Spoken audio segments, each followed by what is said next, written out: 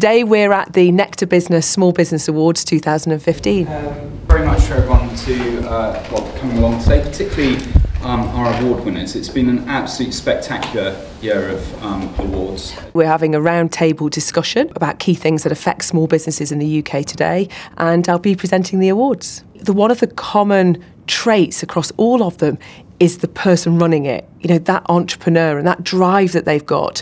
So many of the founders are very passionate about what they do and they kind of live and breathe it, and you really see that through the businesses. The roundtable was really, really interesting. It's good to get advice.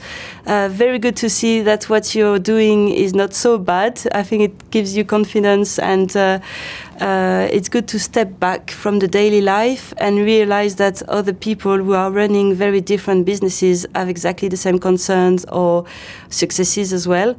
So it's good to share about PR, about social media, about managing people, hiring people. Yeah, great topics and very, very interesting.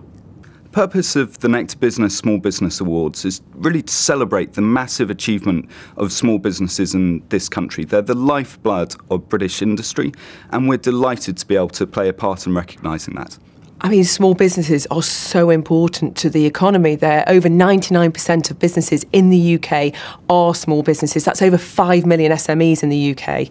So they are enormous employers. They contribute such a big amount to the economy. So yes, they're very, very important.